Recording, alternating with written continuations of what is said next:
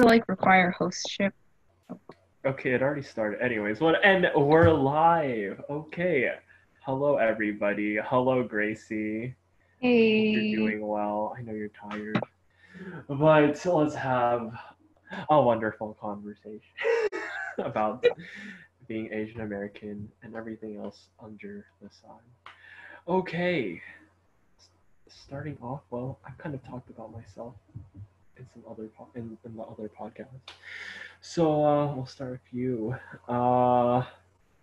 What's your family history? Starting, let's see, with your dad's side.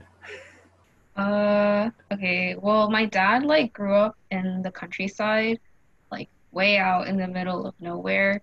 And like even now, whenever we like try to go to his house, we have to take the car and drive like 30 minutes or 40 minutes from like the airport to his like family house place. Yeah.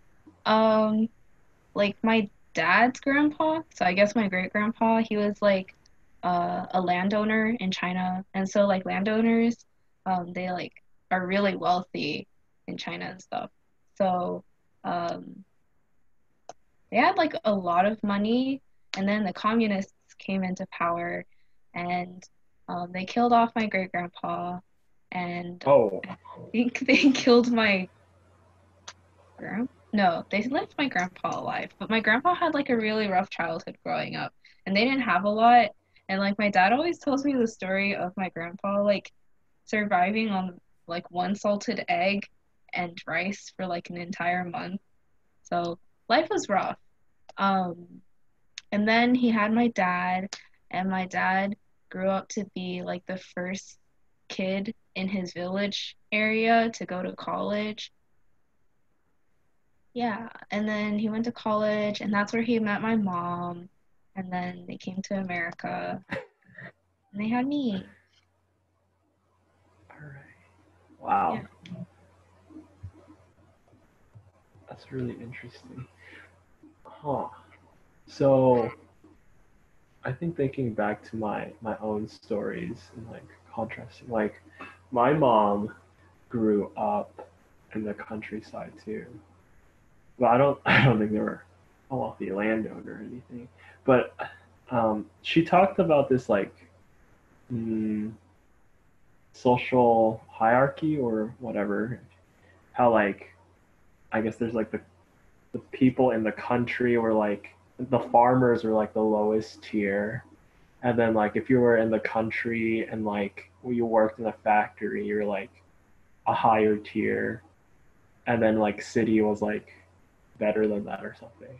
I don't know if you know much about that, but I'm just curious about the Not social dynamics. not really. I just remember my dad telling me that like landowners had a lot of money because they like made their money off of the land, and they had to like sell stuff, and I don't know. He just told me that Okay. they had like a really big house. My great grandpa had like three wives or something, and then he had like a Okay. lot of land. Yeah. Interesting. And you said their house is also still there. Yeah, so like their house that my great grandpa grew up in, it's not there anymore, but the house that my grandpa grew up in, it's still there. It's not like really big or anything. It's kind of like run down, but like it's enough to like live in and survive off of. So, yeah. You have like relatives living there? Yeah. So Okay.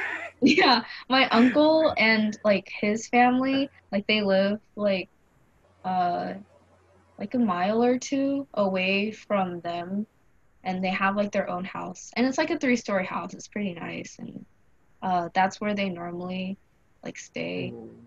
And my grandparents will like go visit them from time to time, because I mean like it's a mile or two away. You can walk there easily. And they like cook for them. They like take care of their kids. Yeah. Okay.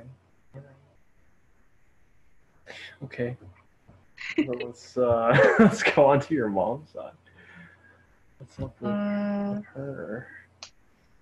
My mom like grew up more in like the city, I guess. She like compared to my dad, she had like a much better childhood. My dad didn't have a lot when he was growing up, but my mom had like um she had like a TV when she grew up. So her family was like not too bad off.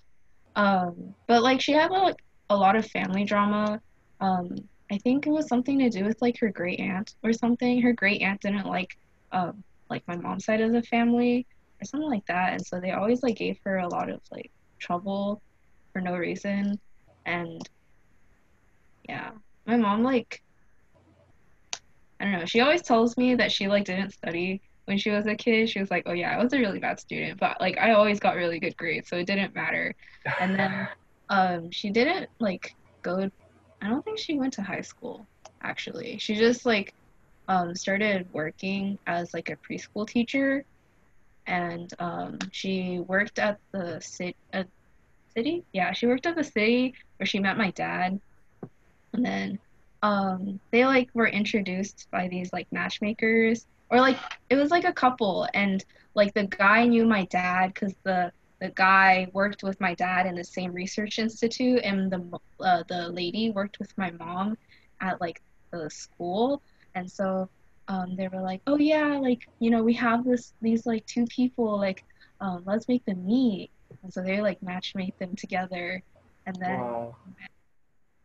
yeah. And then my mom came to America, and then she had me, and now I'm here. Okay, we kind of like skip around a lot, Yeah. but okay, I'll work with what you give me. Okay, so the big jump is like America, like that's a journey. Yeah. Immigration, like just reflecting on my family story, like that was not easy. I mean, like my parents, or like my mom told me that the only reason that she married my dad was because he promised her that he would like have a nice house and like like a nice car. And he was going You to America. gold digger. Yeah. And then she was like, yeah, your dad like promised me all these things. So I was like, like, sure, why not? And so they got married after like a year, like of knowing each other. And then, like they went to visit each other's families and stuff. And apparently, like my dad brought like a whole pig to go see my parents or my mom's family. And he was like, I have a pig with me. And then, like my dad was working at this research institute. He did his like PhD thesis on rabies or something like that. Yeah, and so I guess like he just wanted a better life for my mom and his future kids. So he like applied to this research place thing in Georgia, and then they moved to Georgia, and that's where I was born. Yeah. And they like left Okay. behind their entire family too. And so like at first when they left China, my dad was like telling my mom like, we can go back like every couple of years or something. And then they waited like 10 years before going back. So it was rough for them, I'm sure. Okay. Interesting. So, okay, sounds like a pretty relatively easy process, at least in terms of applying to this other research institute and like getting the necessary documents to cross over. Yeah, I think like my dad just got really lucky and there was like an opening there. So he was like, oh, let me jump at this opportunity. Hmm. Yeah, so since we kind of left you left off on like, oh, they've like left their family in China, Mhm. like how's that dynamic been, and has anyone else like moved to the States? Nope, just us. Okay. Like my grandparents came to visit our family in like 2004. 4 maybe, just to like help take care of me and my brother. When my brother was born. Okay, I guess that was 2003. And like I guess they like tried living here for a couple of months, but they didn't really like it. Because the place where we lived, there weren't like a lot of Asians and they didn't speak English, so it was really hard for them to like get used to living here. And my mom didn't like speak English well at the time either, so it was just mainly my grandparents and my mom staying at home and taking care of us while my dad like went to work and like did his own thing. So I guess my grandparents like never really liked it here. They just decided to stay in America. I mean, in China, and like uh, I guess like now they're kind of like really old and they don't want to like fly anymore because flying's like really rough. Um, so I don't know. They never really like wanted to come back, I guess. And then I have an older cousin on my mom's side, and she always talks about like wanting to come here to like visit and to like vacation and hang out. But my uncle and my aunt are like really like strict. Or no, I wouldn't say strict, but they're like very cautious about like sending her off to like a foreign place by herself. Not really by herself because we'll be here. But they just don't really want her to go because they're like, it's dangerous. Like, what if something happens? Something like that. Yeah. Hmm. Okay. So how has that mm, shaped your experience Like growing growing up up? over here without any Yeah, relatives. yeah. Uh, I mean, I don't really know. Like, I've never had like the chance of spending a lifetime with my grandparents. Like, I don't know, 10 minutes away. So I don't really know what it's like to like have that. When we went back to China, it was like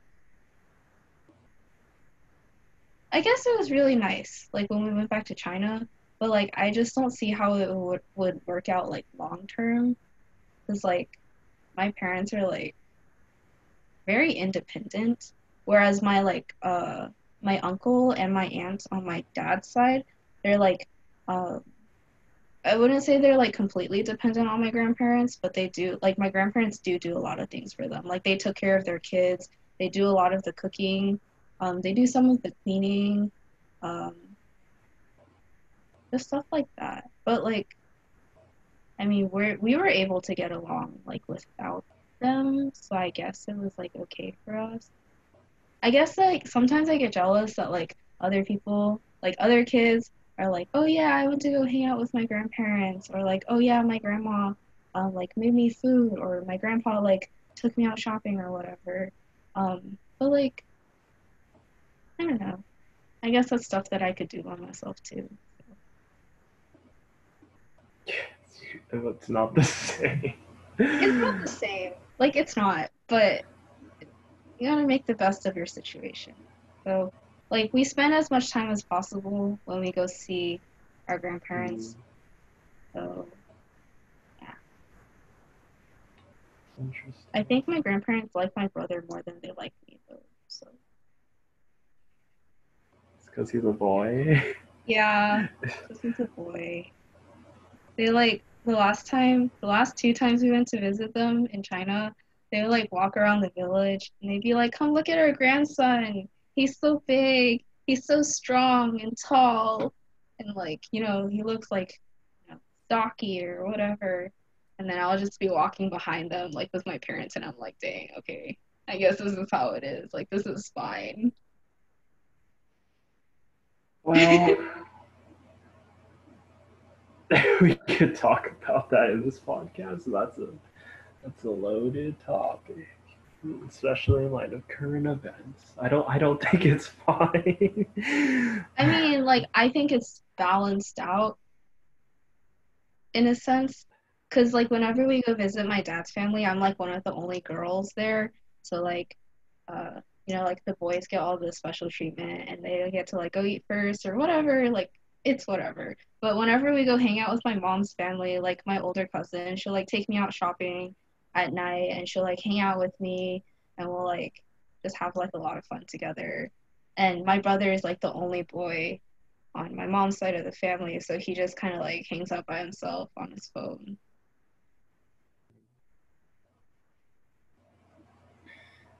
Okay. I,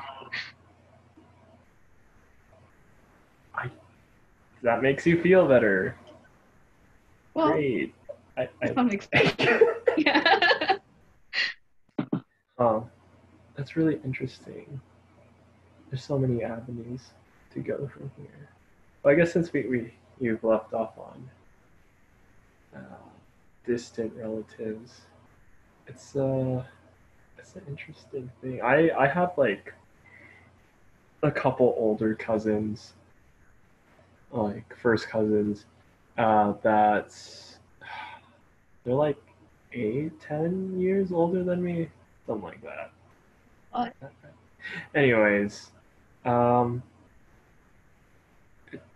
growing up with them, it was kind of nice. Like we would go on vacations and stuff together, but like we also lived like not quite an hour apart, but they lived in Clear Lake. oh, So it's not like the round trip is gonna be a quite annoying. So we didn't like really go see them that often, but like holidays and stuff.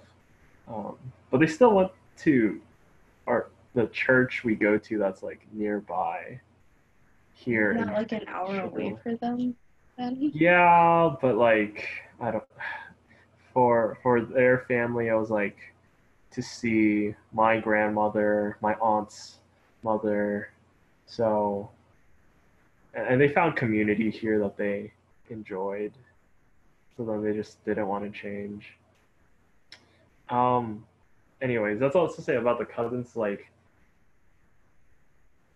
it was fun, I guess, to be with them, but it was like they couldn't do much together just because there was so much of a gap, and they kind of was they just did their own thing a lot of the time. But we also have some other relatives in the United States. On my dad's side, I have like a lot of second cousins. It's kind of interesting. So like my grandpa was the youngest of like a ton of kids, and he also married late and had kids late. He was like 40 when he got married.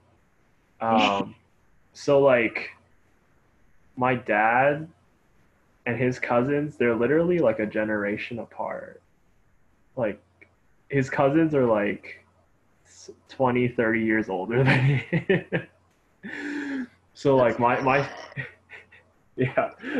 So my second cousins, they're they're kind of like my dad's age. They have kids. They're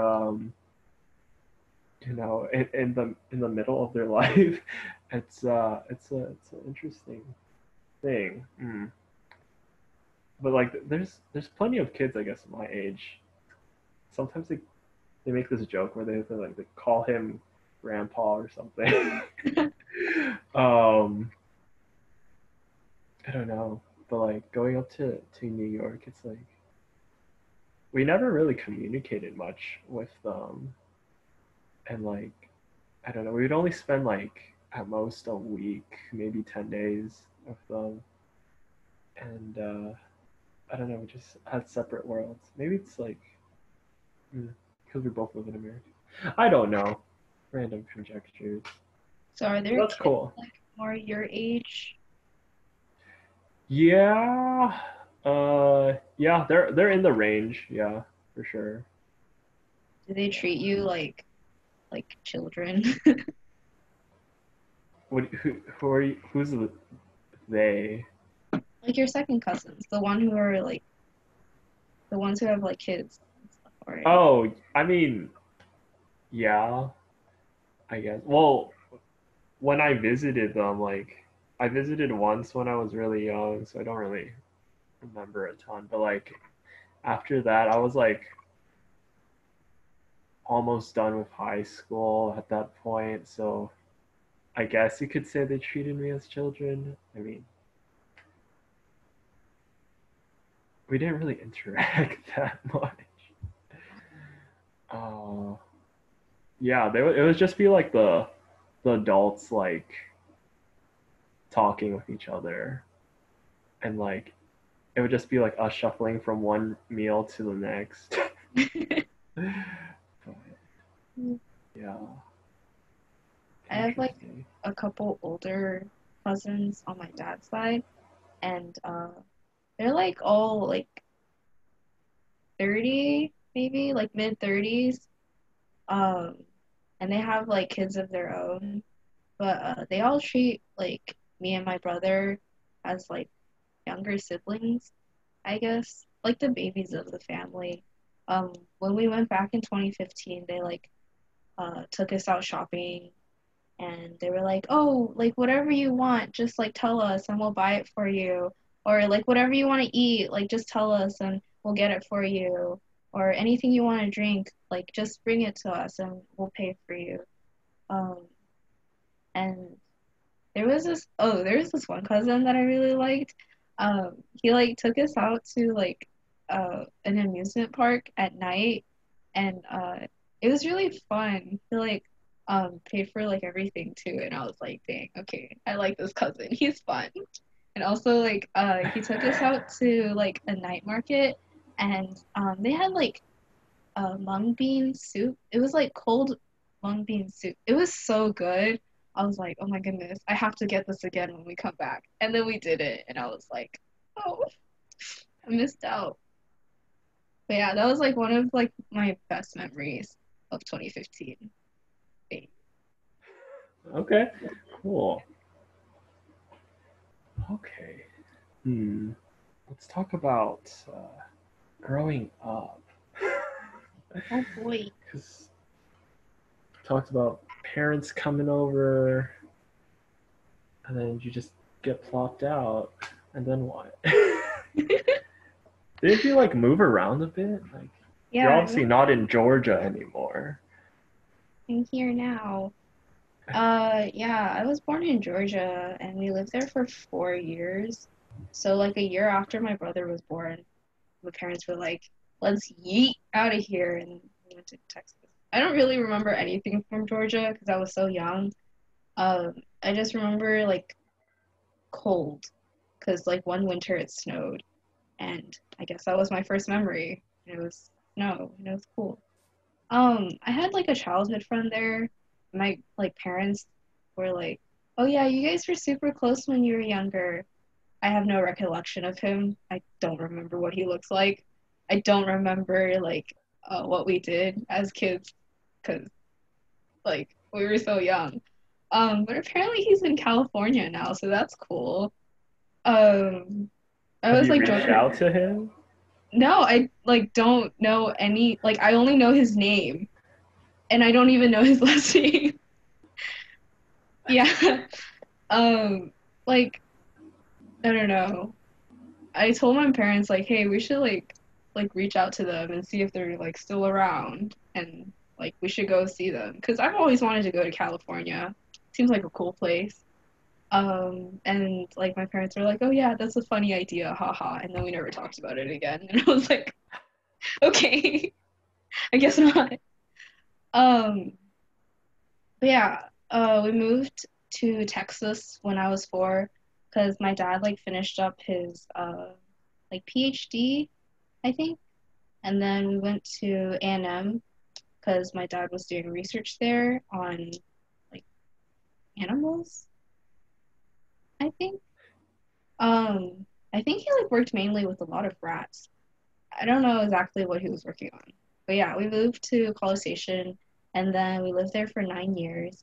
That's basically like where I grew up. I have like I made the most memories there.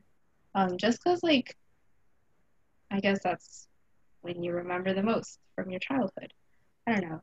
But like I did move schools a lot because like every single like there was like a zoning law thing where they like redrew the lines for the zoning thing. And then I like moved schools. But there's only two middle schools in College Station, and there's two intermediate schools in College Station, and two high schools. So like it was basically just me like bouncing back and forth across town.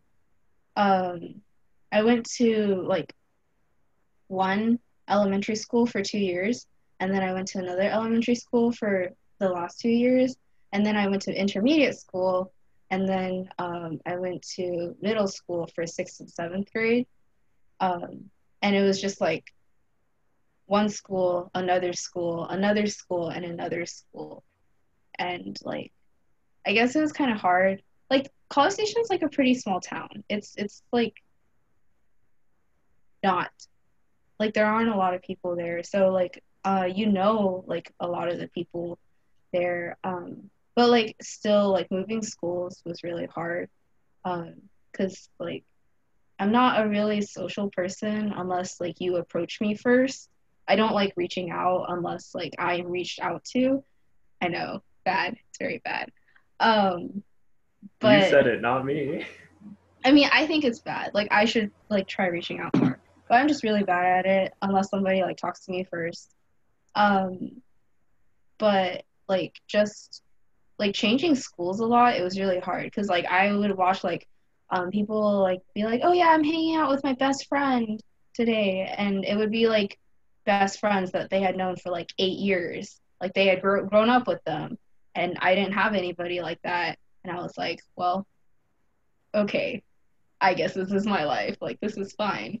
And then but like the good thing is that we like joined a church in College Station, and I met my two best friends there, my childhood best friends. And like we became like really close. It was me, Hannah, and Sarah. Sarah's still in College Station. Like she's vibing there. She goes to Johns Hopkins though, so like smart, smart girl. And then Hannah moved to Pennsylvania back in 2012, like on the opposite side of the country. Um, and then I moved to Houston in like 2013, I think. And so like all of us just kind of like split ways. And we're like, see you in like 10 years, maybe. It Um, happened. yeah, it does. It sucks though, because like you like watch other people and they'll be like, oh yeah, I'm hanging out with this friend that I've known for like 16 years. And you're like, oh, must be nice. I don't know what that feels like. So yeah. But like we still like keep in touch and stuff. We'll like text every month because we're all like busy. Like Sarah's like always she's like a public health major, so she's like studying really hard for like I don't know like pre med or comp sci or maybe double major. I don't know. Hannah's like doing like something with chemistry or something like that. I don't really remember. But yeah, we're always like busy. So like call every couple months and like catch up and then we'll be like see you in another couple of months. But yeah. And then in 2013, I moved to Houston, and then did 1 year of middle school at Dulles Middle School, and then I went to Dulles High School, and that was the first school that I ever stayed at for like more than 2 years. So I was like, I think this is a vibe. And I met like a lot of good friends in Dulles Middle School that also went to Dulles High School, and so we kind of just like stayed together. Yeah, good. Okay. Okay, I'll ask for some details. I'm curious about like how you were raised. Was it like your mom? Did you get like a babysitter or something? Oh Go to yeah. extended day? No. So like, my mom always tells me that like, your dad's like always working and stuff, and I was the one who had to raise you all by myself. So like, my dad was like always at the lab, or like,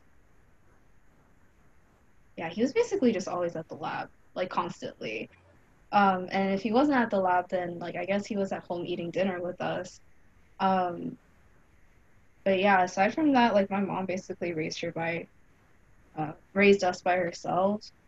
And that's why, like, when Tommy was born, my little brother, like, my Mhm. grandparents came to visit for like a brief while, because like it's hard taking care of like two kids by yourself. Like one kid, that's already rough, but two, oof, can't imagine.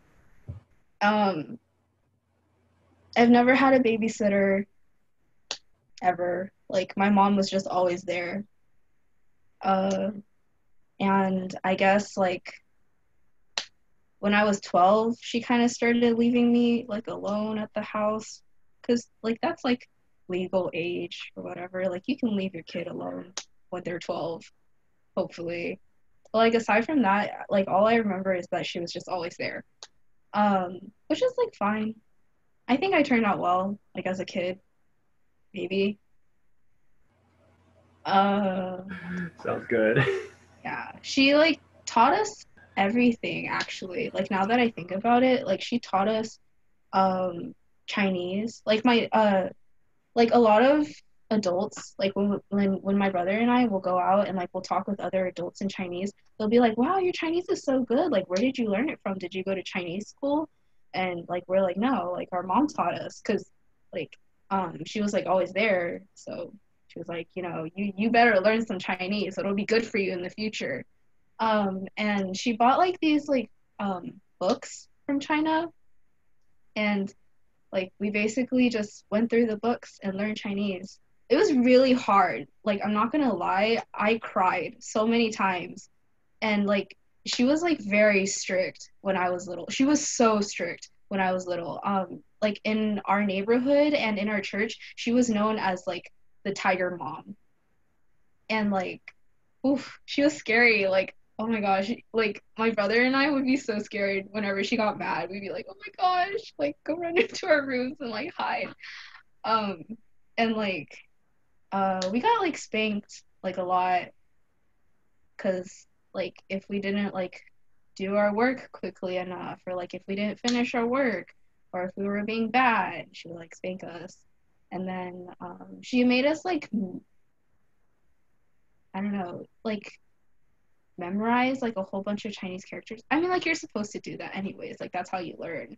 But like she was like very strict about it.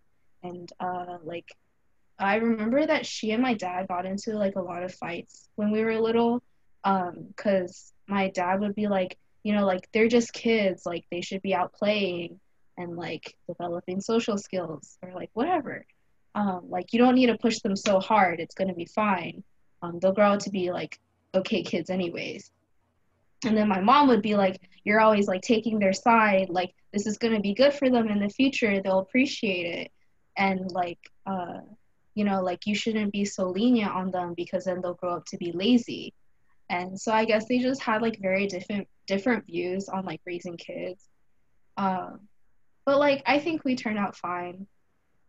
um I do like one thing that I did learn from like being a kid was that if I ever like want anything or like I want to do something, like I always have to go to ask my dad first. My dad will almost always like say yes because he's like very like soft towards us. Like whenever we ask him for something, he'll be like, "Oh, okay, sure." But my mom will be like, "Oh, you want to go somewhere? Like, who are you going with? When are you going? Like, when are you coming back? Like, who? Like, where are you going? Like." Just like all these questions, and my dad will just be like, okay, whatever, see you later. And we're like, okay. Um, but yeah. I mean, like now that I've grown up, like I do appreciate like my mom like beating the Chinese into us because like it was helpful. Like it is helpful. Like a lot of people will be like, wow, like your Chinese is so good. And I'll be like, thanks. My mom taught me. It was painful, but you know, good for me. Yeah.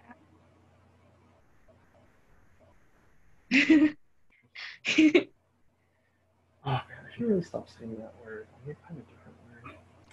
What? Um, I just want to say interesting less. Anyways, um, do you want to talk about The extracurriculars. I know we've talked about it before off podcast, but let's get Yeah. it on the record. Yeah. Okay. So like I said, my mom was like, like one of those tiger moms, and she would like throw me into like a bunch of extracurriculars. She'd be like, I need to find like which one you're good at.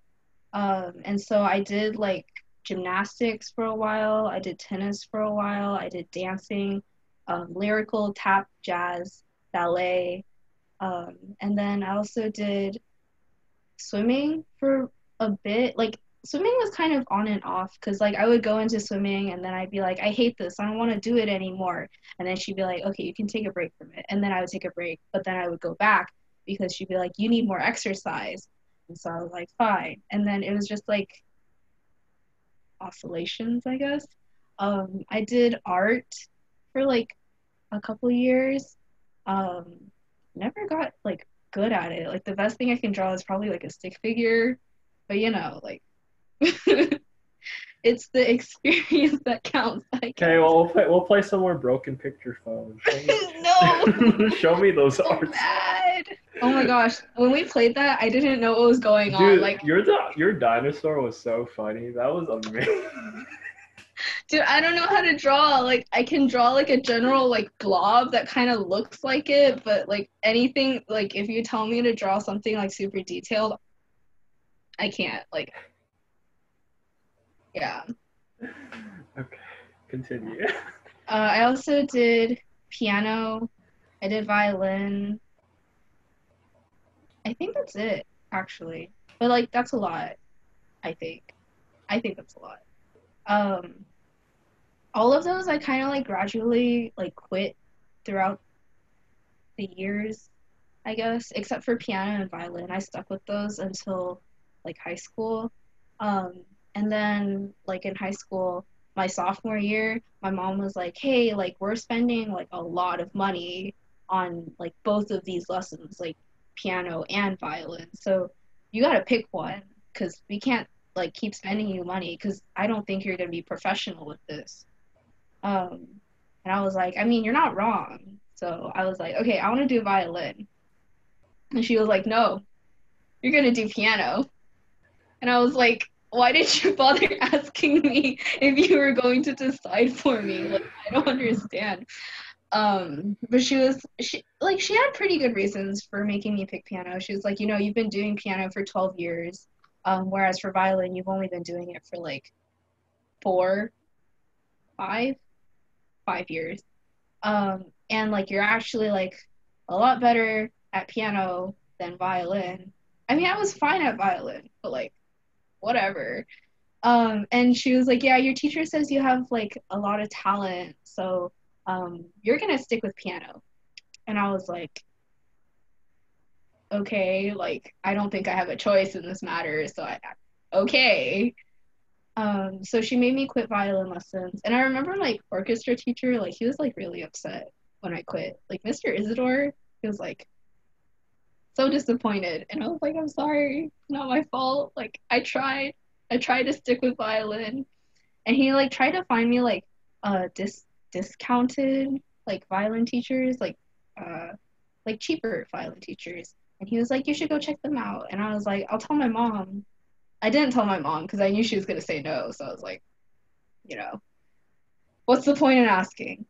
But yeah, I did stick with piano until like the end of senior year, and like at one point I like seriously considered doing piano for like my major, and I was gonna be like a piano teacher or do like piano performance as my major, and then I was considering doing like going to Baylor too, like as a double major for chemistry and piano, and then like Baylor was just really expensive because their like cost of attendance is like 60,000 a year, and I was like, I can't afford that, so I just went to UH, which is fine. Like I enjoy UH. Yeah. It's good. Enjoying it. Okay. Tiger Mom. So I thought it was really funny. She's like, or when you said, she's like, you gotta figure out what you're good in. I'm like, oh my gosh, Yeah. it's such She's a like, you gotta be a prodigy at something. Let's just find what it is. what it. I'm like, I'm sorry, like I'm literally a potato. I don't think so. The funny thing is, you're not even doing piano right Yeah, now. exactly. I mean, like I What can was play she it disappointed? still. She was, yeah, she is. She still is like disappointed. Like sometimes she'll like look at me struggling to do my schoolwork, and she'll just look over at me doing my homework, and she'll be like, you know what would be a good major? And I'll be like, what, mom?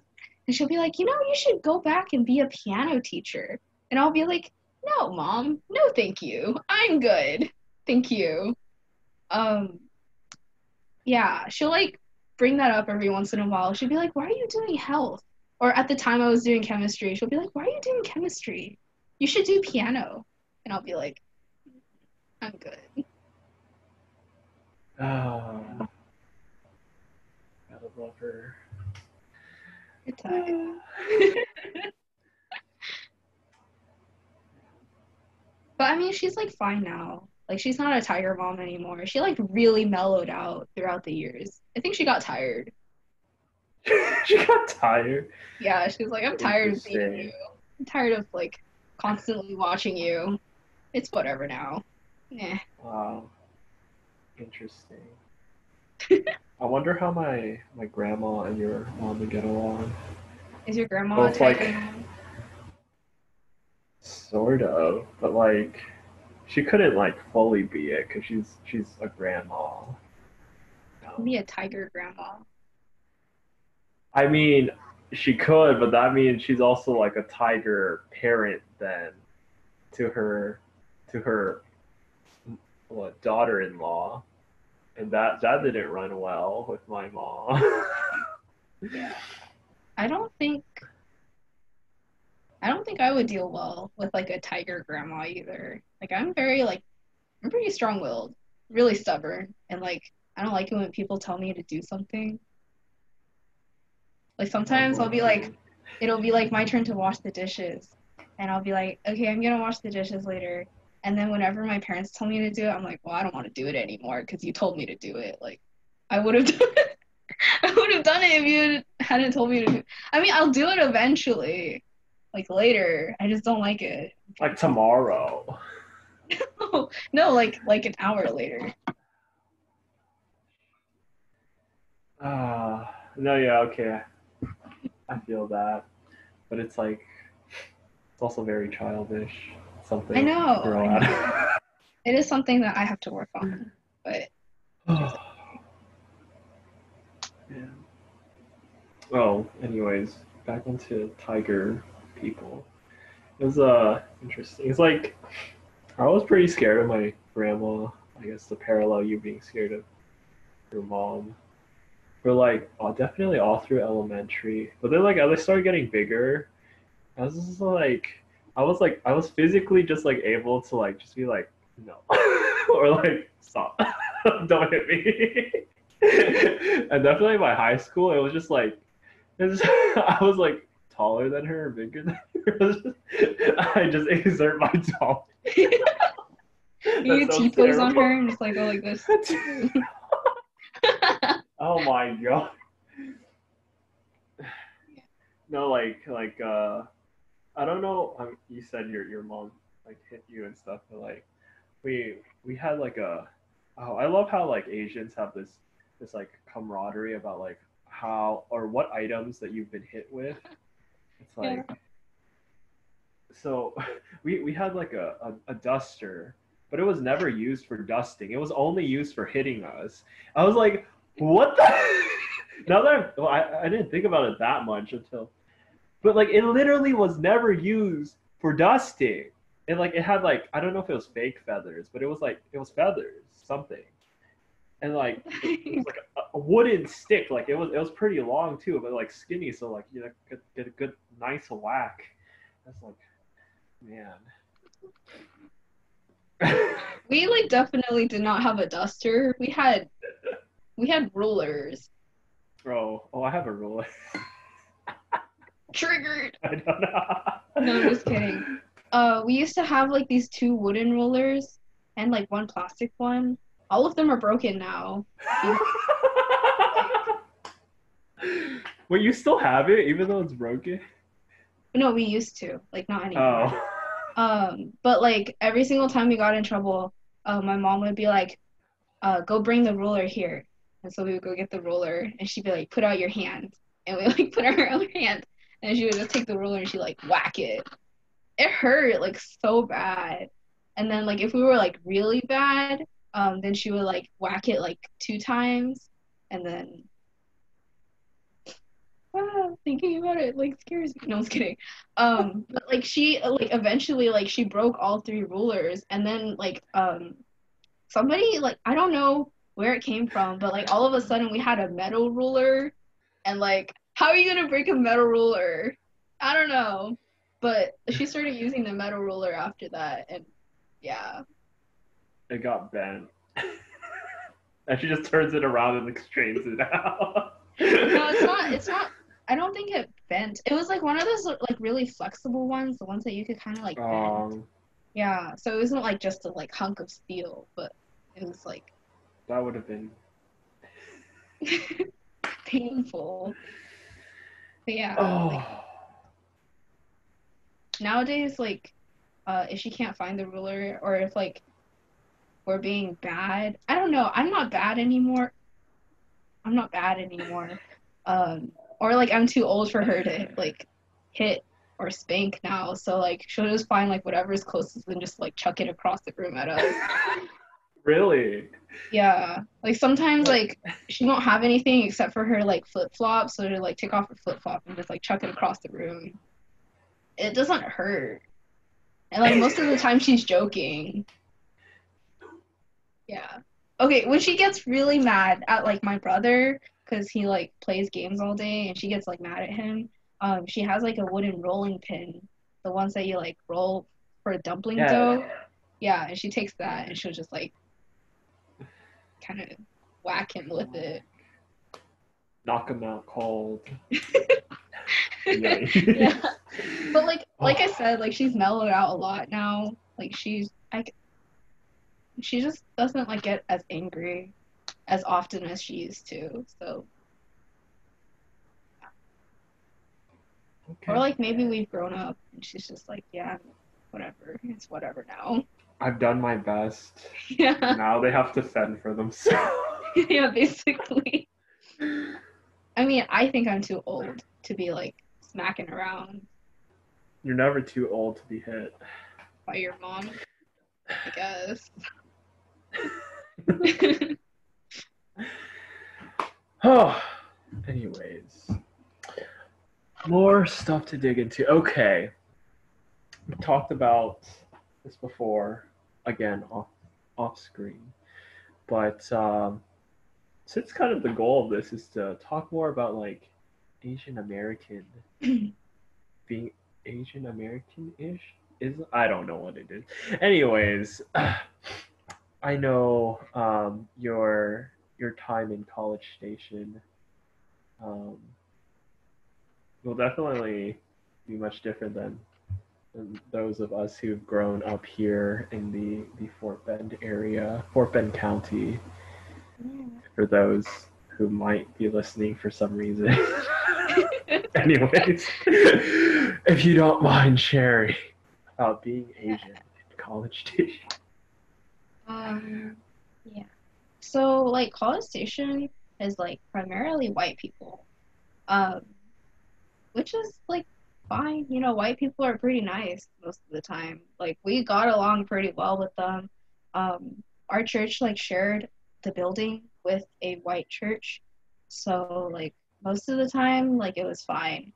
And like there's a pretty big like Asian community in College Station too. Um, but like it's definitely not as like prevalent as the white community. Um, so I just like remember when I was like in elementary school, my mom would like pack me lunches and they'd be like balls or like jiaozi or like bean or like rice with like vegetables. Um, Can you explain and all those things? I don't understand any of them. okay, And for so those who don't for might not those who are understand, listening, yeah, so yeah. bowls are like they're like steamed buns and there's like filling inside. Most of the time it's like vegetables with some kind of meat. I really like the cabbage and pork ones. Those are my favorite because I grew up with those, so I'm like, those are the best. Um, and then jiaozi are dumplings, and those are the kinds that you see in like Asian markets. They're like steamed little pockets of like dough with filling inside. They're really good too. They're like my comfort food. I go eat them whenever I'm sad.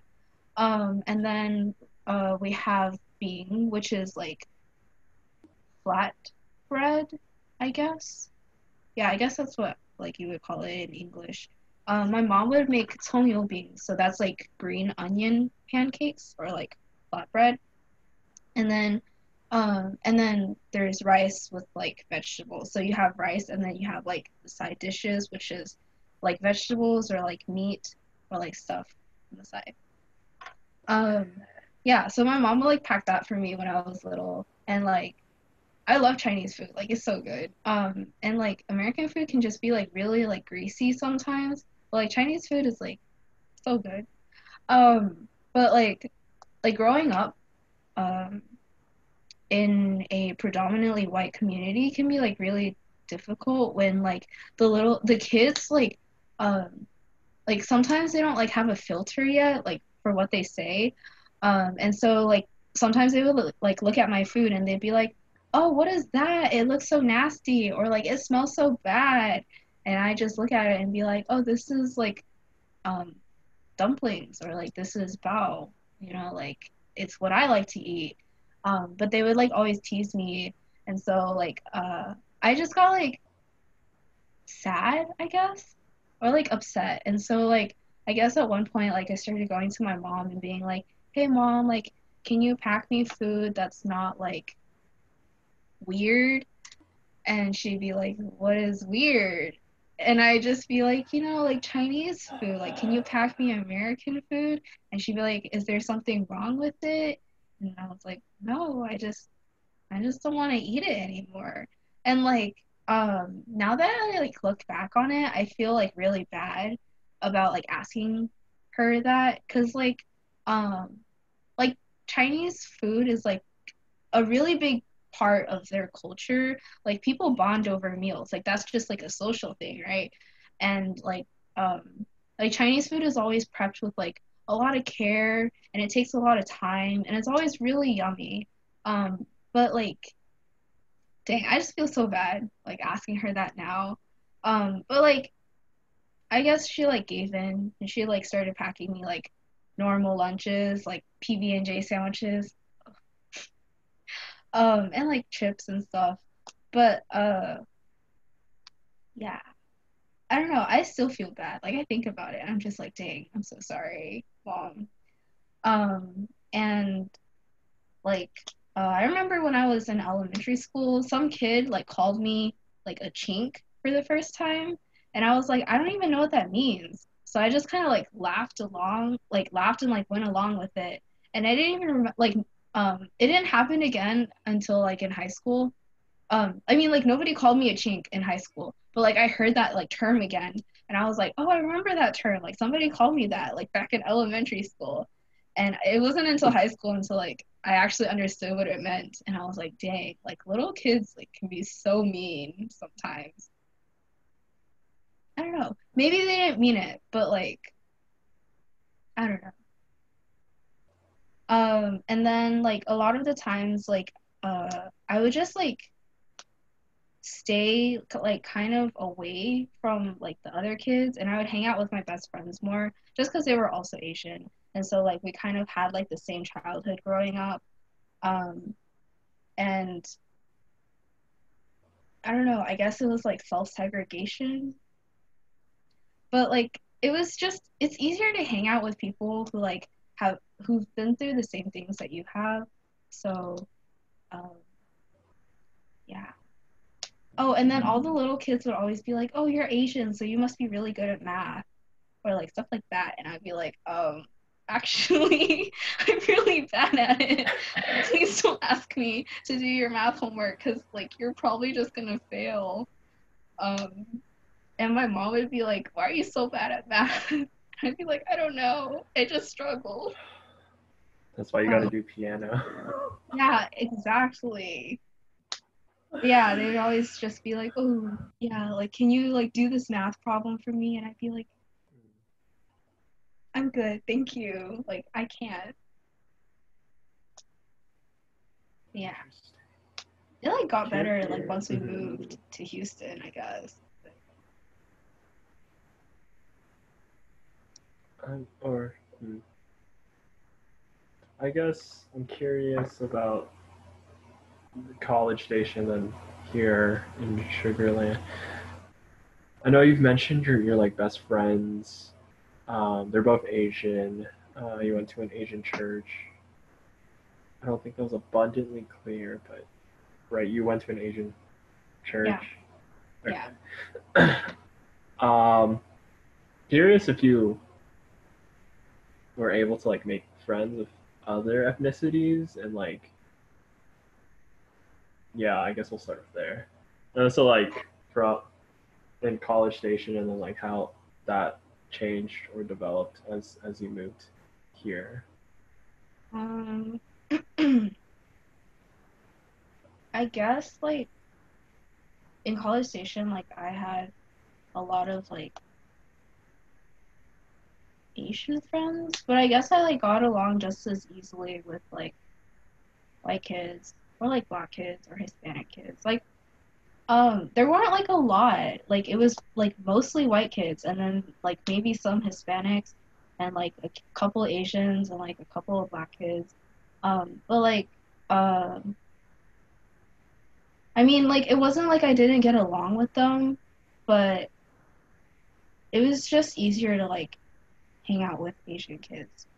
But like, oh, like now that I think about it, like if I like go on my Facebook and I like go look at like my like elementary school and middle school friends, like a lot of them are like white. Um and I don't even like know if they still remember me as that like, like that one random Asian kid who was in our class. Like she didn't really belong here, but she was here.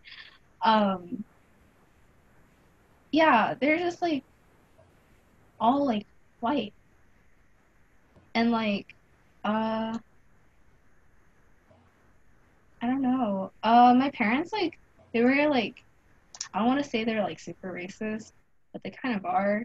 So like when I was It's little, fine to say that they're racist. My parents, I mean, we're all in some ways a bit racist, I would yeah, argue, but yeah. continue. My parents are like pretty racist. They don't like it when I say that because they'll be like, "We're just like telling the truth," and I'll be like, "No, like this is not the truth. Like this is what you think is the truth, but it's not." But they were like when we were back in College Station, they had like a very blatant like distrust of black people. And like when I was little, they'd always be like, "Oh, stay away from them because like um they're gonna like hurt you or something like that." But like I had like black friends at school. Like I think they were like two or three and I was friends with them. Like it was fine. And like I would try to tell my parents like, like this isn't like they're nice people. You can't just like stereotype an entire race. Um, and it was kind of like that for Mexicans too. And honestly, like they're still kind of like that. It's getting like a little better now, now that they're being like exposed to like more environments, I guess. Because my mom works at this Saudi Arabian company now, and she has like a bunch of like black coworkers and like some Hispanic ones. And like before, she would be like, "Oh yeah, like stay away from those type of people. They like like they run in drug like gangs and they like sell drugs and like they're gonna mug you or like stuff like that." And then um like when I started like high school, she'd be like, like I know you're probably like at the age for like dating. You can date Asian kids. Um, I guess you can date white kids, but I don't want you dating like black or Hispanic kids. And I was like, uh, like, okay, like that's kind of messed up, but all right. But like now she's like working at that Saudi Arabian company and she's like slowly starting to get like a better worldview. And she'll like be like, oh yeah, like, you know, I understand that like not all black people are like I used to think. Um, and there are a lot of nice like people out there who aren't like that. Um, yeah.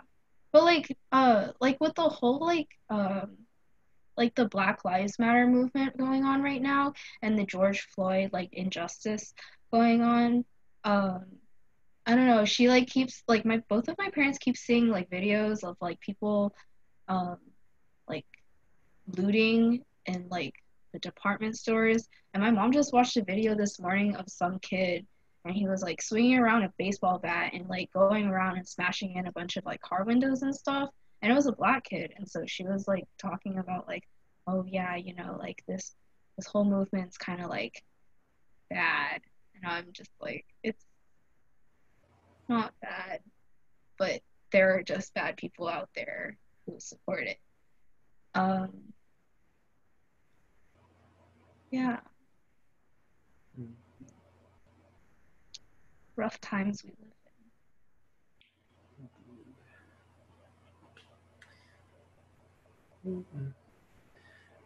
Oh, I forgot what I was thinking. in.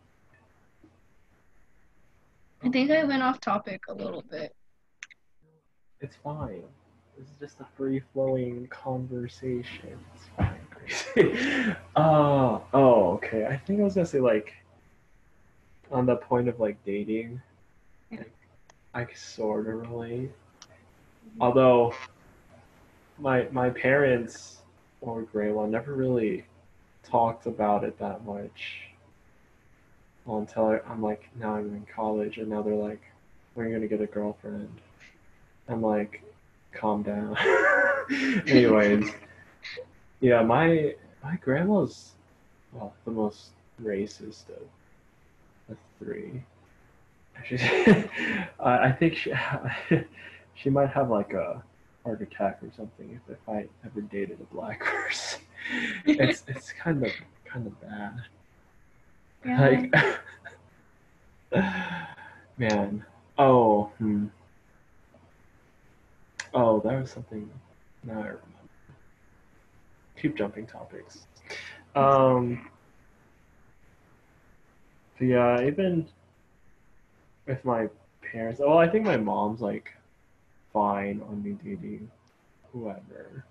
But my dad, he'll like he'll like joke about dating a black person or something. I don't know how he phrases it, but like I mean the fact that he's even like joking about it is just like it's inherently a bit racist. But that those are our parents. Anyways, uh, I think this me asking you about uh, mm, having friends of other races. I think that also like kind of inherently gets into like the realization of like your Asianness.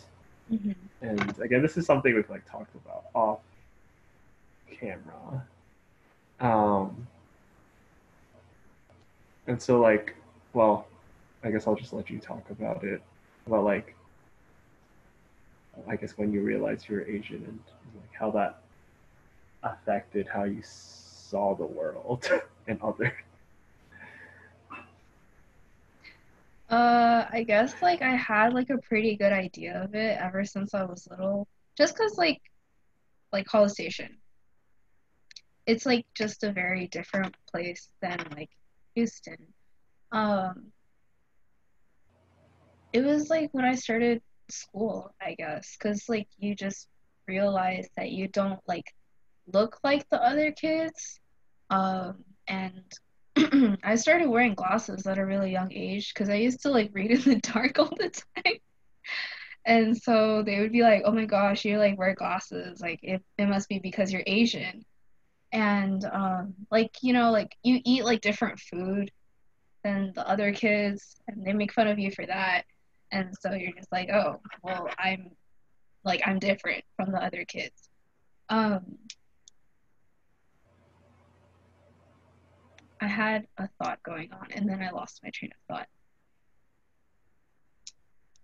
But yeah, I just like I guess it was like ever since I was young, I was just like, like I'm not like the other kids. The other kids are not like me. We're like pretty different, but I can get along with them because like I mean, I was like a small girl, so like what am I gonna do? Fight back? No. Uh, I mean, I still am like a pretty small girl. Like I'm very short. That's Um, true. yeah.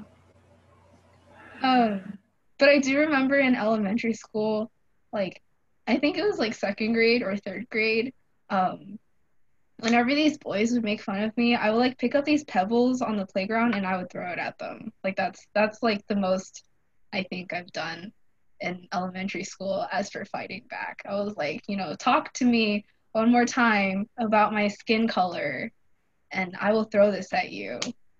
But like aside from that, it was just like, I'm not gonna fight you about it because I know I can't win. Um, yeah. I mean, nowadays it's like a lot better. Like, if you like talk down to me or make fun of me and my culture, I will like, you know, I will clap back and I will probably call you like a racist person. I don't know. I'm not gonna call you names. Maybe I will. I don't know. Um, But like I think people nowadays are like a lot more aware of like social justice issues. So yeah. And like the people that I hang around like are pretty diverse, I think. I used to hang out with like a lot of Asian kids in middle school and in high school. I mean the high school that we went to, it was like a lot of Asian people. And like honestly, I don't really remember like a lot of like non-Asian friends. Like I can think of maybe like five off the top of my head. Um, but like once I got to college, it was like harder to hang out with Asian people because like um, you're just like tossed into a bunch of classes with like if they're like honors college, then like maybe there will be more Asian people, but like not necessarily. Like I remember my human sit class, it was like very like racially mixed. Like it was very diverse. And so hanging out with like a bunch of Asian people became harder. And so I guess I adapted. And like I have a lot of like non-Asian friends now. Like if I think about it, I can like name like a whole bunch of people who aren't Asian that I'm friends with. So I guess like for me, it's like growing up out of the only Asian mentality, like only hanging out with Asian people. Yeah. Mm, that's interesting. There I go again. I wonder, did you ever feel like inferior or anything, especially like when you were younger? Or Yeah. you? I was shorter than the other kids. And like I ate less. And Well, I was just like like smaller. the yeah. I guess it's a complex Oh. issue, but I guess I like since we're on this topic of race, like because of your race and your skin color, was that the Um or was it more just your physiological characteristic? I think it was I think it was more physiological. Okay. Yeah. The thing I remember getting made fun of the most was just my height because I was like so small. Yeah, everything else was like fine because I had like pretty I like my English was um pretty good and like I never struggled in yeah, I never struggled in school, and there was like people didn't make fun of me for like, oh, your English is so bad.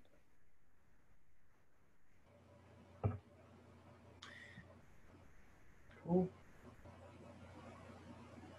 I do remember this one time, I was like applying for colleges, and I had an audition for piano at Baylor.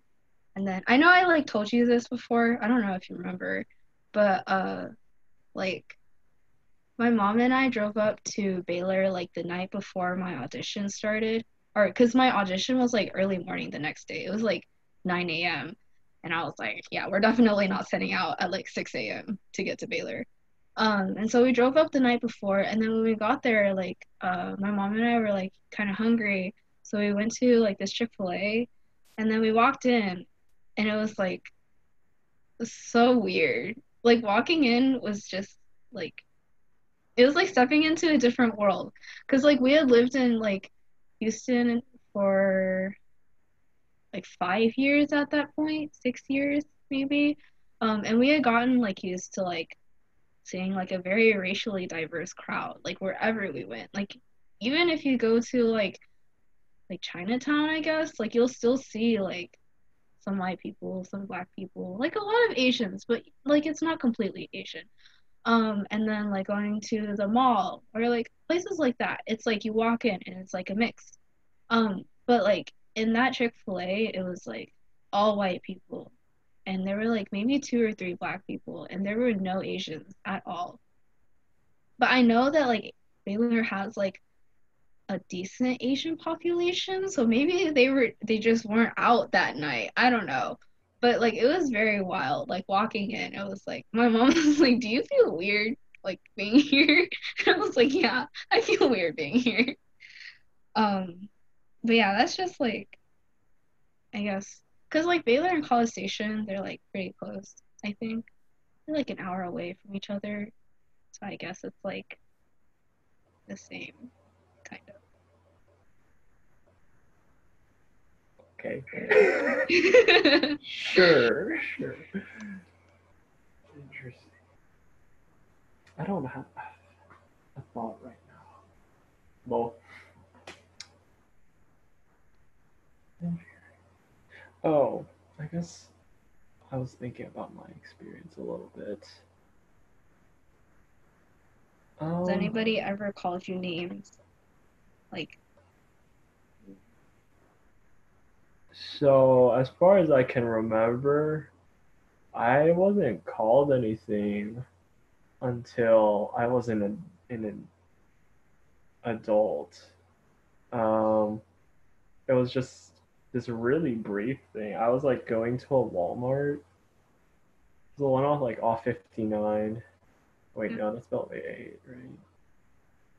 Anyways, whatever. Uh, I was like walking in, and there's this Mexican guy who was leaving, and he called me Chino, and I was like, I don't know. I mean, like, I am. I'm Chinese. Like, I took Spanish for many years. I mean, and even if you didn't, it's like it's pretty close. um, I mean, it caught me off guard, and like the words weren't kind or anything. They were very much like intended. I don't. I guess as an insult. yeah, Um, but like, I mean, I wasn't gonna do anything about it. It was just a very quick couple-second interaction, and then like he walked past me, I walked past him. Um, yeah, but growing up in Fort Bend, um, I mean, obviously, you know, you look a certain way. You just look in the mirror. mhm, But every classroom I've been in has been so diverse, and there was never like a lot of hostility. I mean, there was always bullying, but that was more so on like uh I don't know, yeah, either like your physical characteristics or like but not skin color or your demeanor. if you were like shy or more quiet. Um, I don't. I'm trying to think of like when I had like a reckoning with my ethnicity. Mm, I think I always tended to like choose Asian friends. I grew up in an Asian church that I still go to. Yeah. And it's just like there wasn't okay, this was the idea I was thinking about. There wasn't a lot of conversations about culture. It was like we were just coexisting with one another, which is like, so I guess some people may say fine, and like I don't know what like a better alternative would be at this off the top of my head right now, but like yeah, I would go like Sundays to my pocket of Asian uh, people, my community, um, go to school for learning. I never really did much extracurriculars besides piano, and that's outside of school. Um, yeah, so I guess like kind of, I never felt like compelled or saw a need to, I guess, reach out to people who look different than me or something. I guess yeah, there's just like the sense of security, familiarity with people of your own race and Yeah. ethnicity. Um, and I think that's still like a struggle uh, that continues to this day. Um, but obviously, there's this like weird dynamic. It's like I don't want to just befriend people just because like you're black. That's not how friendships form Yeah. organically. Um, but at the same time, I'm like, mm, it's hard to make friends with other races and types of people if you don't insert yourself into those spaces. Um, anyways, that's my spiel. I Yeah, think. I guess like I mean it's relatable. Like I feel that. Um I think like the honors college was like very good for that. Just 'cause like I made like a whole bunch of friends through the honors college because like we were all going through the same thing at the same time. Like who doesn't struggle through human sit together and cry while writing papers at 3 a.m. together? Like, you know, that's a bonding moment right there. And like I made like three of my closest friends were all from the honors college and we all took human sit together and none of them are Asian. And so like after we became friends, we pretty much spent like every hour together. Like we would like go to class and then we would like have meals together and then like study together and then chill and then it was like just very like close bond. And I never thought like while I was growing up that I would become like that close of friends with like people like not Asian. I don't know. And like I appreciate that they have like tried integrating me into like or I wouldn't say like integrating me, but like they have like introduced like their culture into mine. Like I they like took me to like get tacos one time. One of them took me to get tacos one time because he's Hispanic. And I was like, "Dang, this is so good. Like what the heck? This is what you eat like all the time?" And he was like, "Yeah, isn't it good?" And I'm like, "Yes, it's freaking amazing. Like, oh my gosh, I've been missing out my entire life." Um, and the other one, he's like half Filipino, so I guess that's like kind of Asian. Um, and he's half white, so like he has like a kind of like a blend. Um, but like his white like shines through the most, and he'll like take me to like what? Like Continue. he took me to a park this one time, and like we were just like chilling and like talking about our life experiences in the park, and it was great, and I had a lot of fun. And like in return, like I like take them to like Chinese restaurants. Like there's this one restaurant in Rice Village called Tiger Noodle House, and like I brought them food from there once, and they were like, "This is so good," and I'm like, "Yes, thank you, I love it." And the Hispanic one, he like didn't like boba before, and so he was like, "Yeah, I'm just not like that big of a fan of it." And I was like, "Okay, well, what do you normally drink?" And he was like, "Slushies." And I was like, "I think you're missing out." And so like I just took him to like more boba shops, and he started like now he is enlightened. He drinks like milk teas or like fruit teas, and he's having a blast, and I am like, yes, thank you. I cultivated that into him. I'm so happy.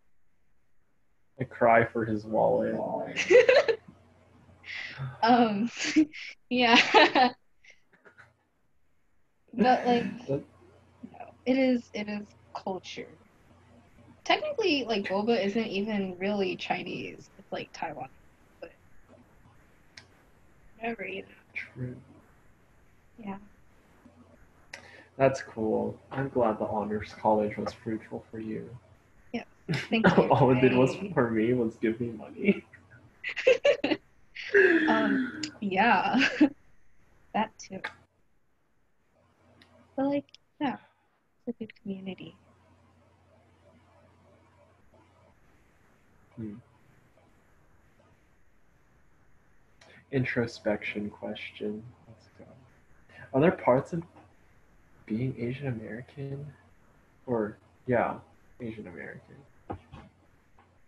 like you want to explore more? We'll just like briefly talk about. I don't know. That's a really broad question. I just came up with it. That's a good question. I like personally, I think like a lot of Chinese um like traditions are really cool. Like a lot of them are centered around food because like food is such a big part of Chinese culture. But like when I was little, like I would like look at this calendar that my mom had, and it would be like, oh, this festival is coming up, or like this like holiday is coming up. And I'd be like, hey mom, like what is that? And she'll like explain these like holidays and festivals to me, and I'd be like, cool. But I never like really thought about it even more. And like I guess now it'd be cool to like just like get like more into it. Like the lunar calendar, I think that's really cool. I can't name all 12 zodiacs if you ask me, but like I think it's like a very interesting way of alternatively looking at a calendar. I like the festivals. All of them have really good food. And like whenever like we go back to China again, I definitely want to go to um like even more like national parks and like museums and stuff. When we went to China last summer, one of our family friends like took us to this like really huge park, and like oh my gosh, it was so much walking. Like there was just so much hiking. There were so many stairs. Like I think I went up like 2,000 stairs that day, and like the stairs were like really steep too. They were like this steep, and like you had to go up all of them. Well, like once you get to the top, thank you. I was dying that day, and the next day I couldn't like move my legs. Um, but like when you get to like the top of like all of the steps, like it's just like this like beautiful like view, and like it's just like trees and like mountains everywhere, and like I just like enjoyed it a lot. Like normally I hate going upstairs. Like we have stairs at home, and I'll like cry when I go up those sometimes, like especially after I've eaten like a really big meal. But like at that mountain, I was like, dang, this is amazing. Like, would I come back here? Probably not, but I like appreciate that, like, there was such a great view. And like on the way down, like you didn't have to go down the stairs. There was um, like one of those, Slide. huh? A slide. No, not a slide. It was like one of those. things that you go up the skiing slopes with, the cars, the Oh, little belt. It's like the conveyor belt, yeah. but for people. I don't know. There was one of those that you could take to go up the mountain and to like go down the mountain. Um, and our family friend was like, "Yeah, I didn't like take you guys up the mountain on the conveyor belt because you should like experience the journey and the pain." And I was like, "I guess." I approve. Yeah, he like really worked out my legs that day. I was like, the next, it was just so bad. Whew.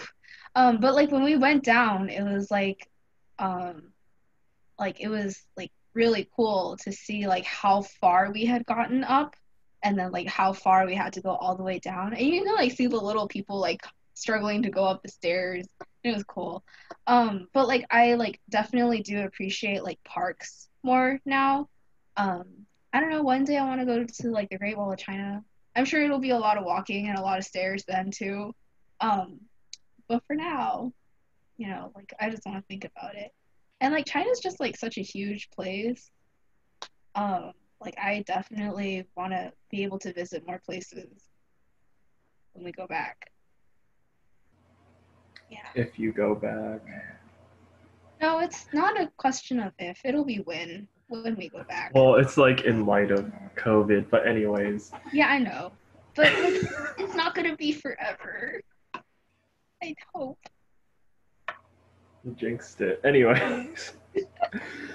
um on this question of what else I want to learn or see about Asian American.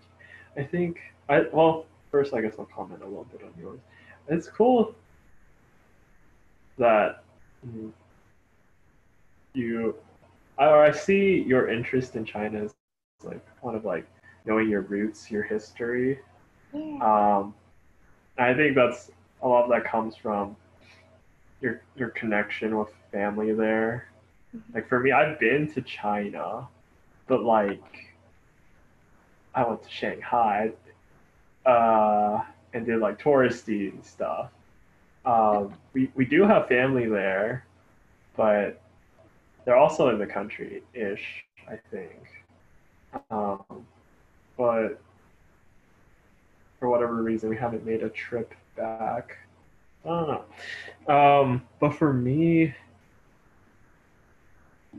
after asking myself this question, I think learning more about the Asian diaspora is really interesting because I feel, or I think Jeremy Lee, my staff worker at UHIV, Oh yeah. I just have to explain everything. Anyways, um, he's helped open my eyes, I think, to a lot of uh, things about being Asian American, um, and how like China has been like an oppressor to many other Asian ethnicities, um, and like I think people can make this general observation that the Asian hierarchy, if you will, is like Chinese people, Chinese, Japanese, Korean people, and then like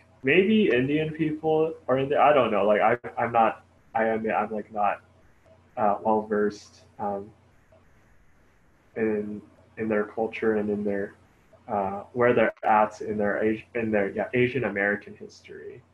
Um, but then like Southeast Asia, uh, places like Thailand, Vietnam, the Philippines, Cambodia, um, all these places like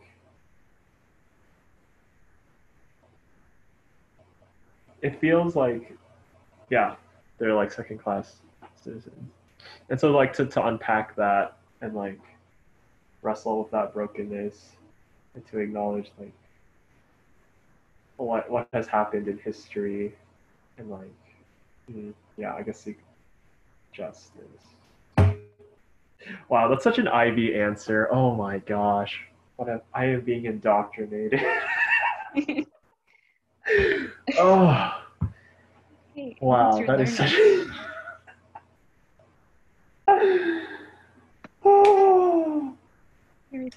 But cool. Is there anything else you want to talk about? I think it's been a quick hour and a half. Yeah, Still it's got, been like an hour 40. anyways, hour 40 with the not recorded part, but whatever. Okay. Okay, Uh, sounds like you're good. yeah, I think All right. Well, thanks for hanging out with me for a little bit this afternoon. no problem. Uh, yeah. Was there any? Oh, okay. Yeah. Last question. Is there anyone you want to see on here that I should have a conversation with? Ooh. It doesn't have to be like somebody in our inner varsity circle. Like here, I don't think we really even talked about Christianity or anything, which is fine. Like this Yeah, we can. podcast wasn't supposed to be like targeting that per se. But yeah, Yeah, is there anybody you have in mind? I think you should talk to Hannah. Hannah Chang. Yeah, Okay. cool. I like her. Fun. She's a busy woman. She is a very busy woman. Let's see. Okay, yeah, that would be interesting. I think she's Taiwanese American. Yeah, that'd be really interesting. Okay, thanks, No problem. Gracie, once again, and bye bye, everybody. Bye. I'm gonna go make dumplings.